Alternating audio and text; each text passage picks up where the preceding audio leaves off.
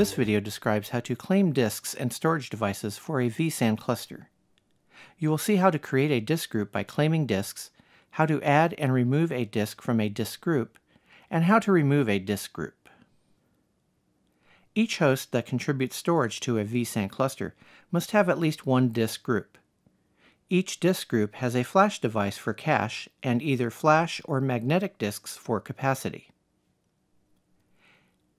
Each disk group in a hybrid cluster has one flash device for cache and one or more magnetic disks for capacity.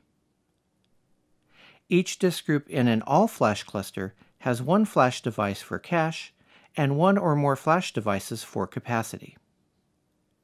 You can configure vSAN to claim disks for the cluster, or you can manually claim disks on each host. When you configure vSAN on a new cluster, you can select disks to claim. vSAN organizes the disks into disk groups. For best performance, all hosts in your vSAN cluster should be uniformly configured, including disk group devices and sizes. Make sure that each host has the same number of disk groups, and each disk group has the same or similar disk types and capacity. You can create an all-flash cluster by claiming flash devices for cache and for capacity. When you configure vSAN on a cluster, you can claim disks for the cluster. vSAN creates default disk groups based on your selections. In the Configure vSAN wizard, group the disks by host or by type and select disks. You can group the disks by host and define a disk group for each host. Select one flash device for cache. To configure a hybrid cluster, select HDD devices for capacity. To configure an all-flash cluster, select the flash devices for capacity. After you select disks for each host, check the configuration validation and click Next. You can also use the Claim Disks dialog on an existing vSAN cluster. On the Disk Management page, click Claim Disks. Select the disks you want to add,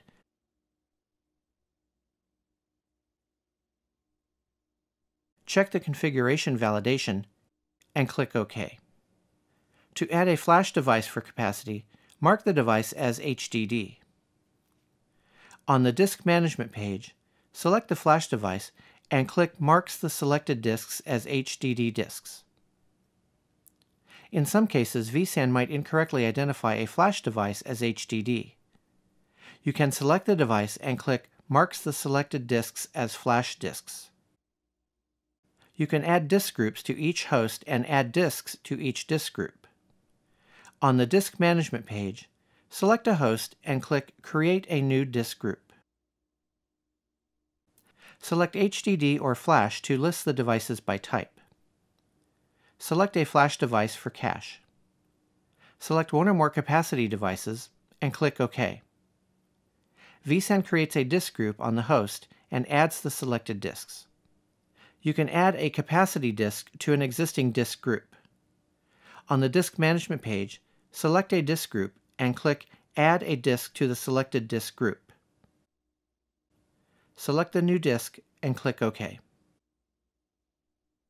You can remove a capacity disk from a disk group unless you have an all-flash cluster with deduplication and compression enabled. On the Disk Management page, select the disk group and select the disk.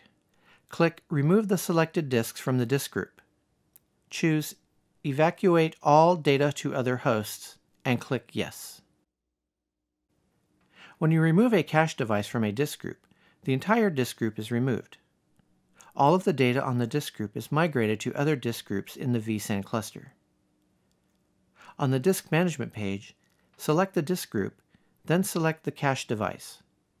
Click Remove the selected disk from the disk group. Choose Evacuate all data to other hosts and click Yes. To replace a cache device, remove the device and recreate the disk group with a new cache device.